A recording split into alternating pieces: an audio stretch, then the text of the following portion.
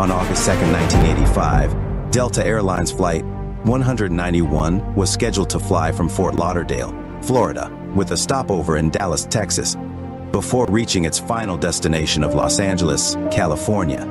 As Flight 191 prepared for landing at Dallas International Airport, it encountered severe weather conditions, including strong winds and thunderstorms. Despite the weather, the pilots continued with the approach, but as the aircraft descended, it encountered a microburst, a sudden and powerful downdraft of air.